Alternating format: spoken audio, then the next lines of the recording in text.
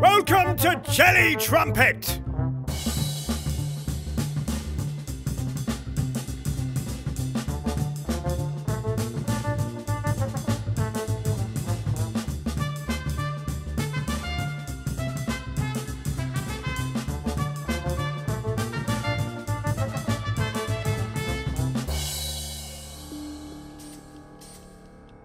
Hang on, Mr. B. Yes, Mr. Jim. I'm going to ask you this only once.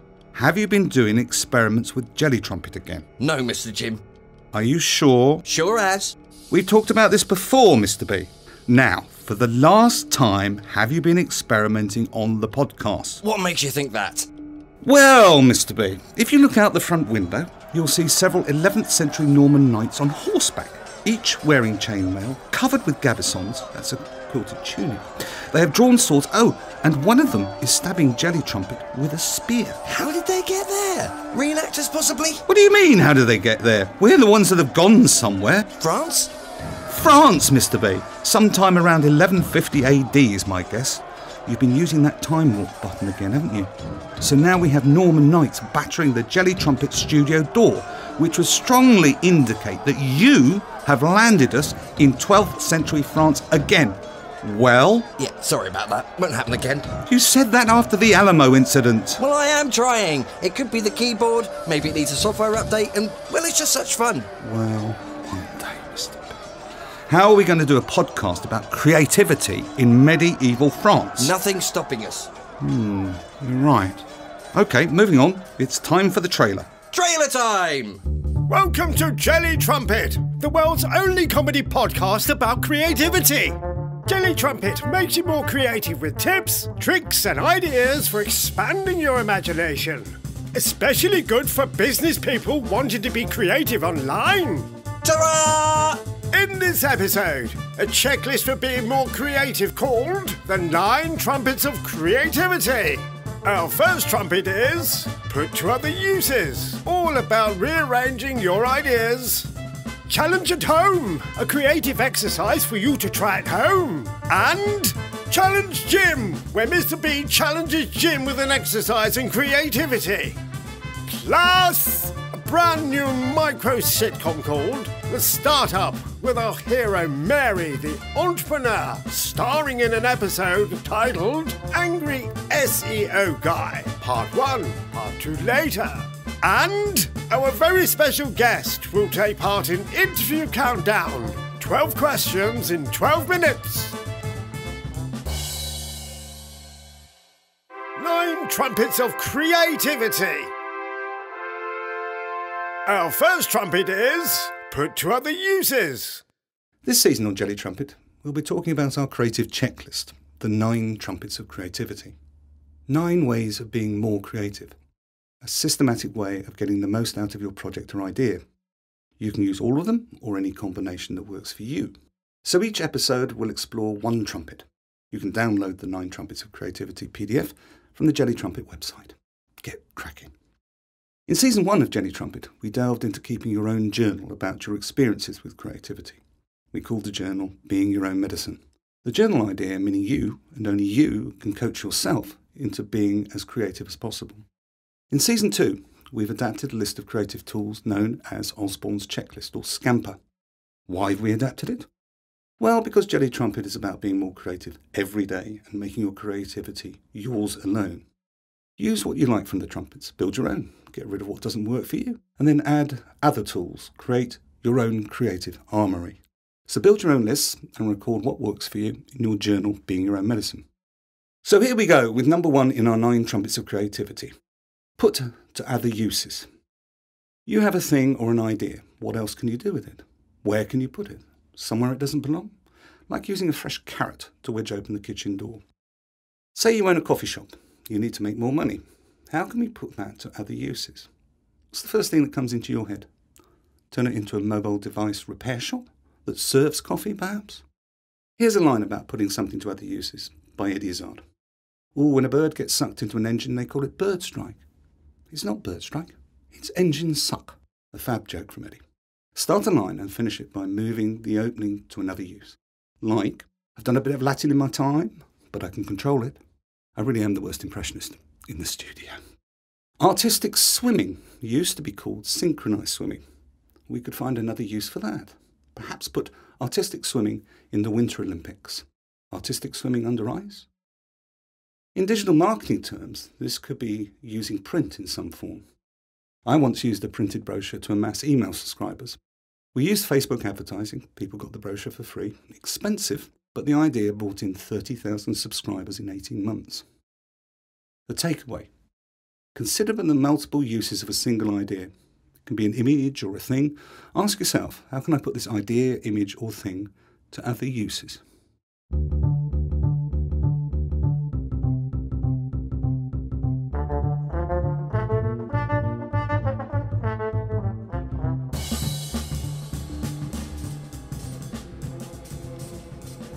Mr. B, could you close the podcast door, please? Sorry, Jim. Miles away. Close the podcast door? Why? Because, Mr. B, several Benedictine monks have walked in, and I don't like Latin. So? So, I can't concentrate on the next bit of the show with Benedictine chants in the background. I like it. Perhaps some guitar, drum loop or two? No, Mr. B. We don't want to encourage them. Imagine what our guests would say, wading through a cenobium of black habits emitting incense all over the studio. Point taken, Mr. Jim. And they're wearing sandals. Sandals? You know I don't like toes. Explain the toe thing again? Toes, Mr. B. They look like miniature naked piglets. As opposed to piglets wearing off-the-peg Pierre Cardin suits, would that be okay? Yes. What didn't you say? Okay. Pressing F12 and F3, pulling the lever and punching the steam pump. Thank goodness. Monsieur? Who's that? I was going to ask you. I asked first. Yes, you did. You always ask first. Arrêtez-vous! I've an idea. What are you going to do? I've got music to make, you know. I'm a serious musician sometimes. I'm taking a picture, then I'm going to do an image search on Google. Wait, we're in medieval France. Yes, I'm fixing that. Google might be a bit slow, by about 1,000 years. I believe in those days they only had dial-up modems. There was no internet in 12th century France, Mr. B. What? Ta-ra! We're back in the present. Well done, Mr. B. Oh, St. Albans looks so lovely in the spring. So, we have internet. Hurrah! Right then. The studio has broadband, you know. Oh! What? The lady would appear to be, Queen Eleanor of Aquitaine. That's nice. You like a bit of history. Yes, I do. I like the medieval period a lot. Wait, we're in the present day, and Eleanor of Aquitaine is here with us. Coffee, Jim? That would be lovely, Mr. B. What are we going to do with a medieval queen in the present day in our podcast? I'll get the coffee. Monsieur? Ici, Jim. Him is, nouveau Mr. B. Stranger and stranger. OK, we'll sort this out later. We've got a show to do, you know. Now it's time for... Challenge at home. This is an improv game. Walk around your house for 2 minutes. Point at an object and call that object the wrong name. So, for example, point at a chair and say out loud, dog. Now follow this with 2 minutes of naming things as the previous things. For example, I point at a chair, say nothing, point at the second object, say a bottle of wine, and say chair. So how quickly can you do this? Don't think. It's even more fun if you have a second person who follows you around, pointing at the object and naming it wrongly as you have just done. It's a mind bender, a little like a short koan. Koans usually trip your mind up with a paradox or a riddle. This is like giving your logic a holiday. Your mind will get a jolt knowing that you don't have to accept what is in front of your eyes. The takeaway. So you've named an object wrongly, or as the first thing. Can you put this silliness to other uses? Try it and have a laugh. Particularly fun with 2 to 3 people.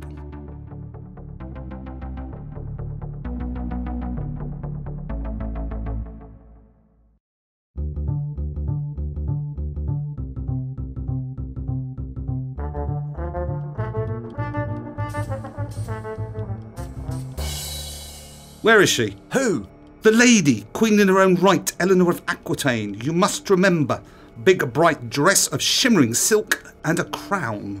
Oh yeah, she's by the coffee machine. We'll have to take her back, you know. Yes, let's do that. What are you doing now? Nothing. Then why have you chained a Justin Bieber dummy to a chair? It's an experiment. Does that explain the bucket of apricot jam and that hose? Yes. Oh, I'll leave you to it. Café? Oh, le diable! Qu'est-ce que c'est? Moving on, Mr. B. The show. Engaging Micro Sitcom. The Startup, a Micro Sitcom. Meet Mary, the entrepreneur, going about creating her online business. The scene. The office of an established search engine optimization company.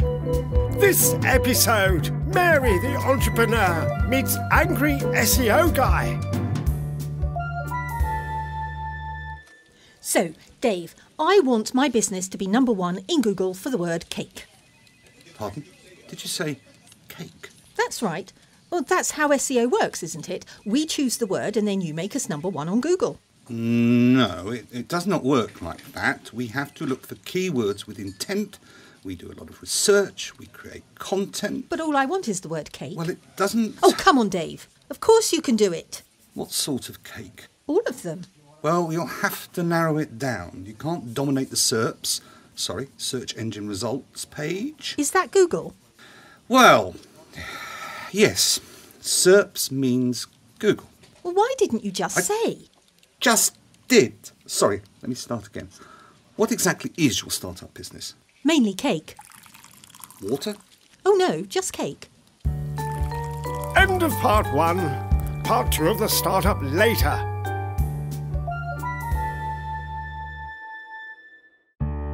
Creative rituals. In this season, we are giving an insight into how famous creative people, including writers and filmmakers, go about their creative process. These rituals are taken from a book, Daily Rituals by Mason Curry. A friend of mine, Peter Friedman of Thinking, a viral PR agency, recommended the book. Anyway, the book is all about the rituals of well-known people, especially creatives. This episode, Francis Bacon. Francis Bacon loved to work in chaos. Agreeable interiors stifled his creativity. He was a man who would eat 2 to 3 heavy restaurant meals a day, drink several bottles of wine, and always had a late night. But he always woke at first light and would paint for several hours before embarking on afternoons, evenings and nights of debauchery. Be like Bacon. Okay, bit of a struggle for some of us. Live the life of a creative in your own way. The takeaway. What rituals do you have, if any? Do they always work? How about recording and working on them in your journal? Can you make the rituals work for you quicker and make you more productive?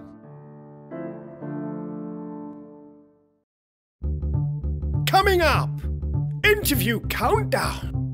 Challenge Jim. Mr. B will issue Jim a challenge. And list of the week. Sponsored by Conversion Detectives, the really creative digital marketing agency. Search Conversion Detectives. The Queen Eleanor of Aquitaine, she's nipped out. Well, we can have a think about how we're going to put the Queen back in 1150 AD France. Warning. That's odd. What is that? The coffee machine. It's flashing red and green lights and there's a skull and crossbones on the display. Did the coffee machine just say warning in a heavy Russian accent? Yes, it did. Well, we'll come back to that. We've a show to do and a guest to get on, Mr. B. Cue the music. Attention, Westerners.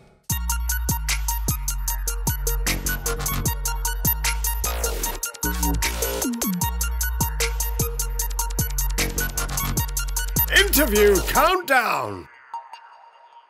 Hello and welcome to Roxana Gramada. Roxana Gramada is a conversion copywriter and UVP expert and the founder of Becoming Words. So she helps innovators stay crisp and persuasive in their pitches, websites and emails. She has extensive experience in extracting and writing key messaging that qualifies and converts leads. Her masterclasses have powered up sales in 12 countries and her campaigns generated conversion rates of 15% within 2 hours from sending, even on a Friday afternoon. What a fantastic intro. I'm very pleased that you wrote that for me. So, Roxana, let's get down to it, to the 12 questions in 12 minutes, and we're going to be very strict this time. No backstory. Right, okay, so first question. What is your business? My business is coming up with your key sentences, telling who you are especially who you are to your audience. That's my business. And in marketing jargon, that's called positioning. Basically, it's the number one question that you need to answer. Who you are for me. What's in it for me if I deal with you? That's your UVP. That's my business. Cool. And a very creative one. So let's go on to the real creative nitty-gritty question. Who is your creative hero or heroine? I have several creative heroes and heroines, but I have to start with Nora Ephron. She was this writer, journalist, film director, producer. I first came across Nora sometime in the 90s when I went to the cinema and saw this soapy film called You've Got Mail that I still love and watch when things are bad because it just restores my confidence in humanity. Mm-hmm. So that would be my number one hero when it comes to writing. I adore Jerry Seinfeld. I pretty much worship at the altar of Jerry Seinfeld and his creative process. And I can go on and on forever. But if I would say something that Werner Erhard, he's another hero. He's pretty much the Plato of my days, Yeah. So if you want to read something that's really worth your time, that's Speaking Being. Speaking That's Being. the title of the book. Yes, that's the title of the book. Okay, I'm making a note of that. Right, let's go on to our next question, which is, this is one I always like. How do you start a project? I start a project with a cool induction call because you're never going to know anything from your head. It's always going to come from the client. That's the point of the conversion process. You talk to the client and you talk to the client's clients. And that's how things get together. And I have an entire method around it, but that's for another time. But basically, I start with gathering all the evidence and then looking at it. That's it. That's the whole answer, is it? Do you want me to go on? No, because I can. I think you summed it up, and we can save that for the bonus episode.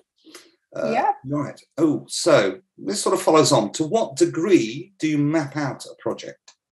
Well, if you're a conversion copywriter, there's pretty much a process already in place. If you follow the school of Joanna Witt, which is Copy Hackers, and I'm a graduate, so this is what I do. So there is a method already in place. You already have to. You gather your evidence, you put it in the ultimate messaging map, then you look for patterns, then you choose a format, and then you put your evidence in that format, and only then do you start writing, because things are going to come screaming at you. The taglines are going to come screaming at you off the page. But first of all, you need that structure, and you need to follow that process. So if I was going to give any conversion copywriter, if they're starting out, it's like just go to copyhackers.com. Copyhackers.com. That's a good one. Yeah. So this is one that I like asking as well. Question number 5. How do you know when the project is finished? Well, because basically you have a draft, and then you go through it. And after you swipe for whatever you swipe for, clarity, blah, blah, blah, blah, essentially you're going to know when you're ready, or at least for the presentation to the client. Mm-hmm. I think that you can be a seamstress about it, and then you're never done until the dress is off the runway. You would still knit and take trim and whatever. But you can also be the kind of person which says, "Oh, listen up. All I had to say about this is there. I don't have it. I'm all worn out on the subject." I tend to be on the latter, category. So when I go with my content to the client with the copy, I'm pretty much done. Excellent. So this is a more creative question. Well, it's all about the struggle, isn't it? So question 6, what's the best thing someone has said to you that kept you going when it was a struggle? Because we lean on them, right?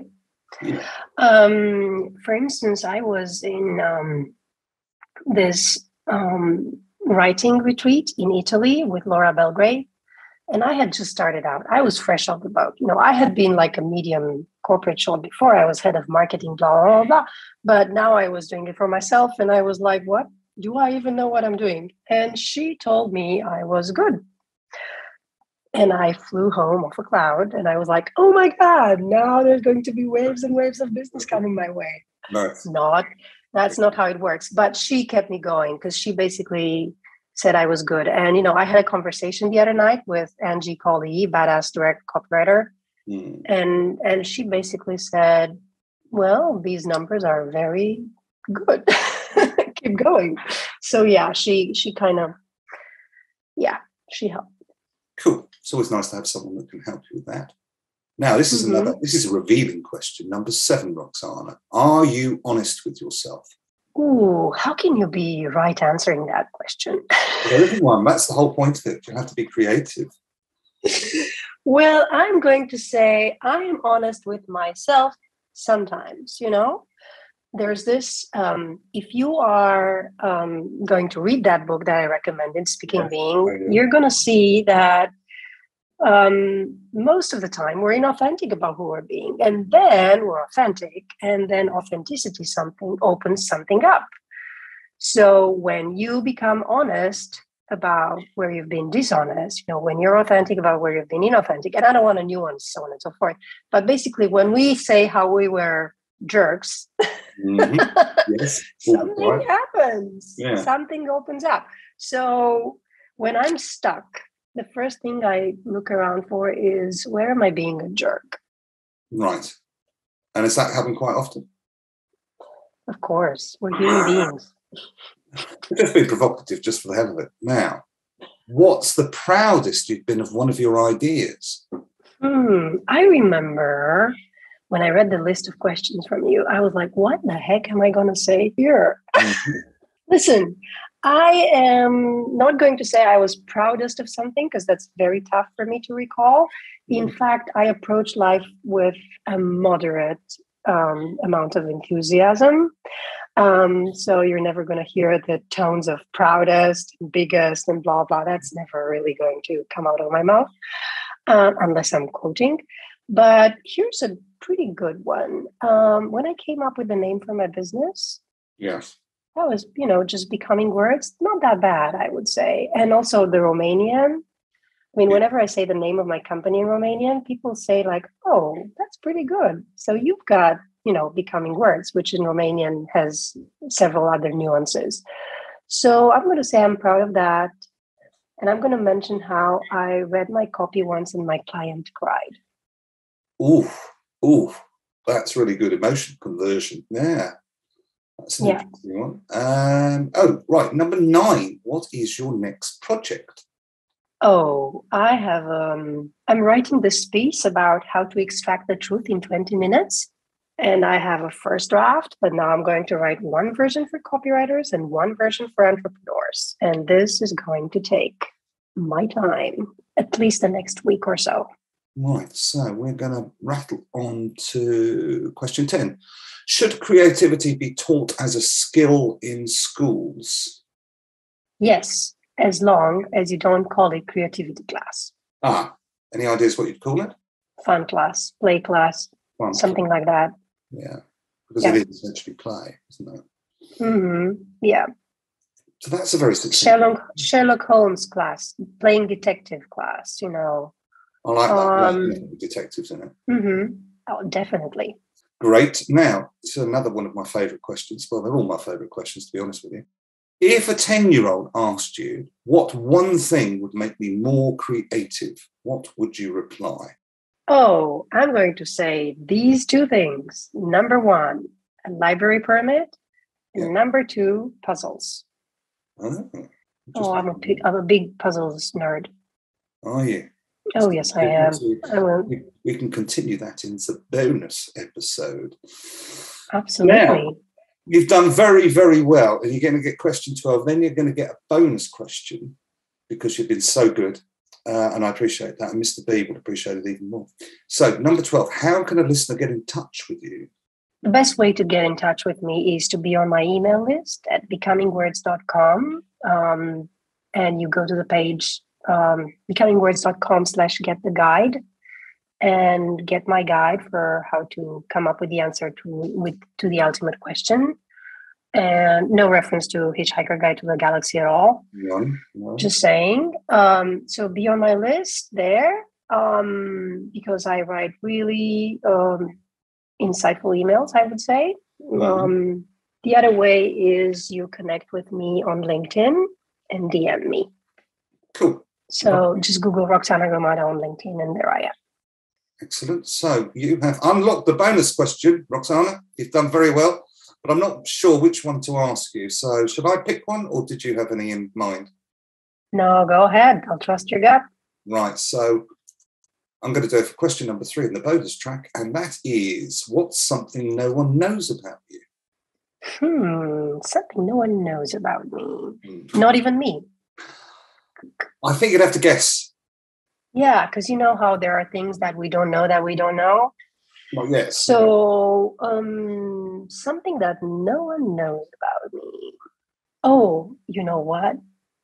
I think that 100 years ago, or even 70 years ago, I would have made an excellent housewife. I was not expecting that. I've had all sorts of things come up with that question, including no one knows that I really like fast cars from a lovely lady in Yorkshire. But I wasn't expecting that. I think that's something we can continue on the bonus track, which will be available shortly. So that was my guest, Roxana Gramada from Becoming Words, a conversion copywriter. And it's been an absolute delight. And thank you very much for being a guest on Jelly Trumpet. Thank you.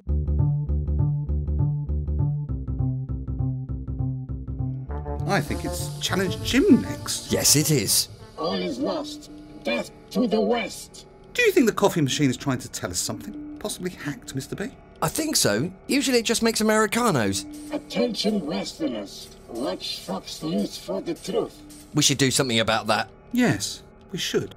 Anyway, I was thinking we should encourage a significant social following on a variety of social networks. Then we can take on the big boy podcasts. You know, that Joe Rogan, that Rob Beckett, that James Acosta, that... Just you and me, Mr. B. I can see it now. Jelly Trumpet, the world's only comedy podcast about creativity. It's us, Mr. B. It's us against the world. Against the world! Le diable! What was that noise, Mr. B? Eleanor has just thrown the coffee machine out the window. Right. Well, we'll need a new coffee machine. I'll put it on the list. We'll come back to this. Challenge Jim! Up for a challenge, are you, Mr. Jim? Yes. Each episode, we challenge Jim with a creative exercise. Ready. In this episode, Mr. Jim, you have 1 minute to put a cat to as many different uses as you can.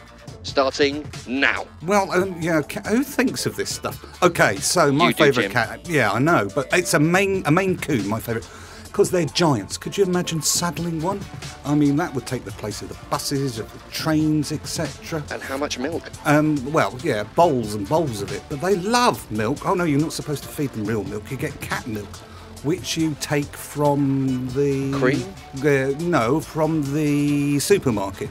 So anyway, so we've got a cat as a bus, we've got a cat as a train, but we could also have them as TV presenters, couldn't we? Or supermarkets. Yeah, all supermarkets. They could man the tills with their big fur, and then you'd be worried about fur balls, though, wouldn't you? So you'd always be wearing a mask, especially if you're allergic to cats. But then you could have them on TV. They could do the One Show, couldn't they?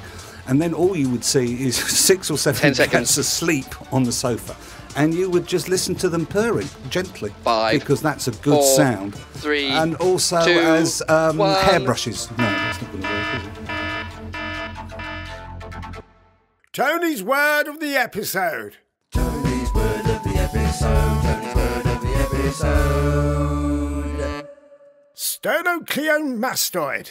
Sternocleomastoid. Which means, according to the Oxford English Dictionary, a large dog who is both serious and an inhabitant close to the River Clyde in South Lanarkshire. That makes no sense. I'm trying. We'll come back to this feature. I'm in love. It's hard trying to be funny all the time. Is it? Tony's word episode. Tony's word of the episode.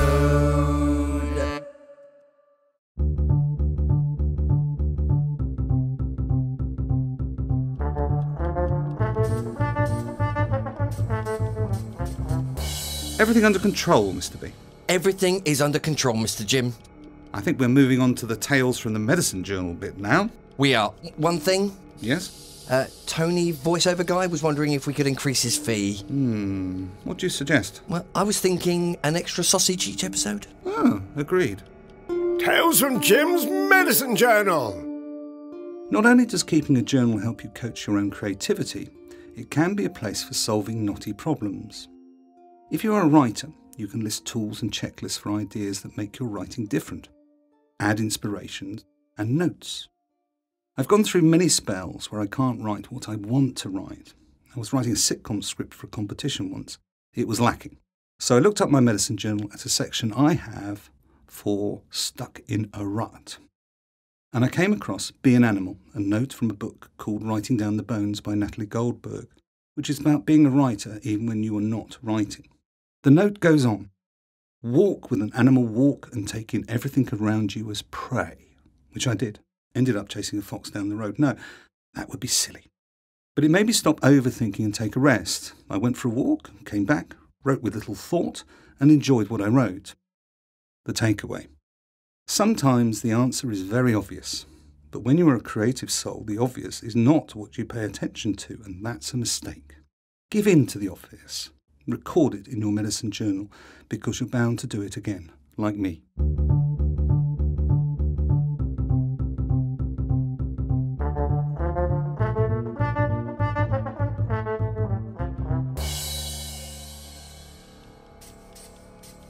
Mr. B, have you ever had a chicken tarka? Is that like a chicken tikka? Yes, only it's otter. Fantastic! Our Micro Sitcom, The Startup Part 2. Mary the entrepreneur is at the office of Angry SEO Guy. Your business is? This one. You have more than one startup business? 3 this week. So, this one is a cake mix for bodybuilders.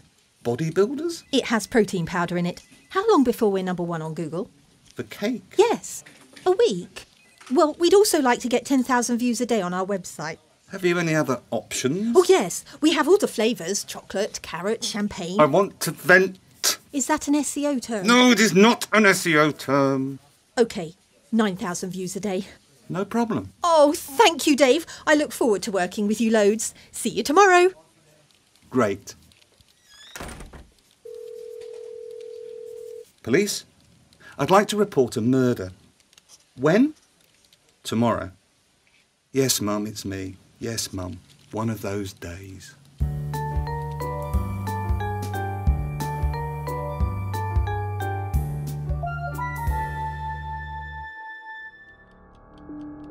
I'm starting to like Mary the entrepreneur. And Eleanor of Aquitaine. Blast!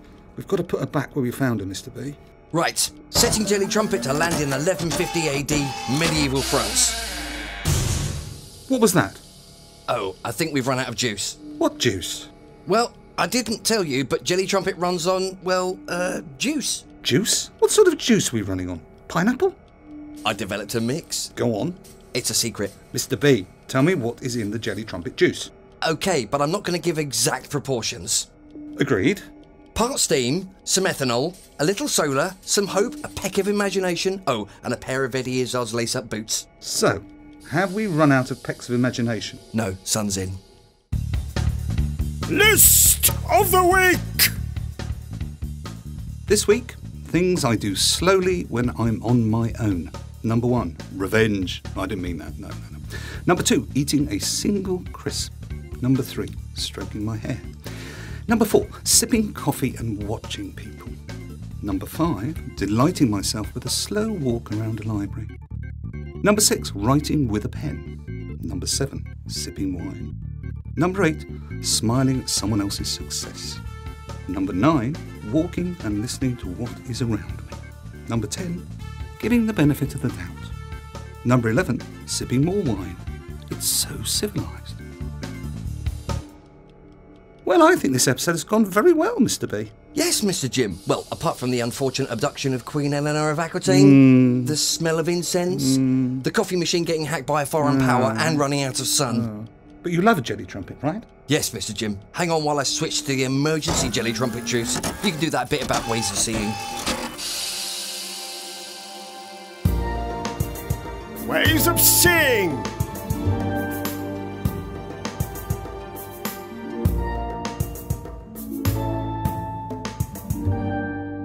Ways of seeing.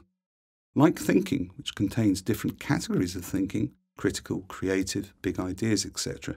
You can see in different ways. When you're an artist, you draw the positive shape, but you can also draw the negative shape. So say you were drawing a teapot, you could look and draw the negative space which the handle goes round. Just saying, which different ways can you look at the same thing? Jim's work offer. So each episode I'm offering one of my writings for you to use, adapt or put on. I just need you to tell me what you would like to do with the piece. Let me in. This is a short comedy sketch. You'll find it on the Jelly Trumpet website. Email me, jelly@jellytrumpet.com, if you would like to use the sketch and what you'll be doing with it. Join us in further episodes and be more creative. Pick up tips and tricks you can put in the play instantly. Try exercises to boost your imagination. Listen to creative guests. And a whole lot of what we call fun. Thank you for listening. If you have any questions or ideas for Jelly Trumpet, email us jelly@jellytrumpet.com. Her name is Sharon. That was Jelly Trumpet, making you more creative with Jim Kinlock and Mr. B. Sponsored by Conversion Detectives, the creative digital marketing agency. And now here's We Paint Houses with their song Let Me Fall. Find them on Facetube and on Bandcamp.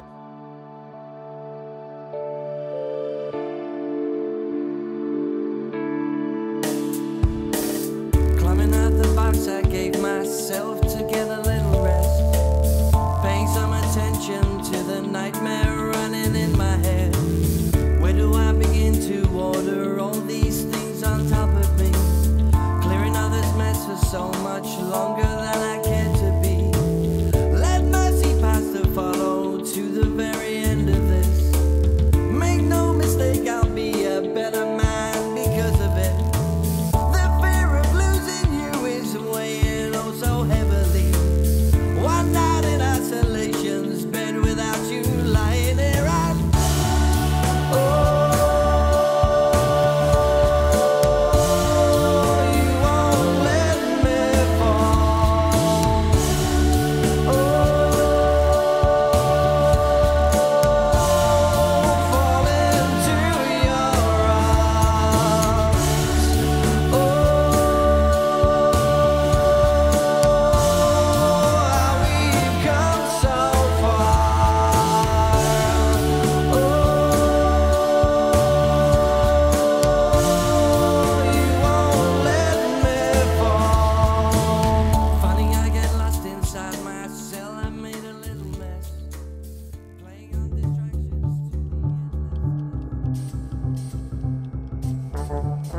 It's time to say the thank yous, Mr. Jim, and then we can pop down to the supermarket for a new coffee machine.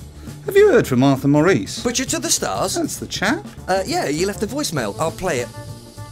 Hi Jim, I dropped today's sausages at the back door. Did you know you had monks in the garden? Singing monks at that. Anyway, have to go now. More meat to deliver. Oh, where's my list? Aye. Drop off Ellie Golding her tripe, 6 whole lambs for Kylie, a haggis and giblets for Lisa Tarbuck, and Daniel Radcliffe is just desperate for his venison and goat pies. Don't know where he puts it all. He certainly knows his meat. Yes, he does. Oh, is that Keith Lemon lying in front of the door? Yeah, I'm training him to be a draft excluder. That's nice. Thank you for listening. Thank you for all those that encouraged Jelly Trumpet. Thank you to Mr. Tony for the voice work. Thank you to Miss Claire, the voice of Queen Eleanor and Mary the Entrepreneur. And thank you, Mr. B and Kel. Stay fab.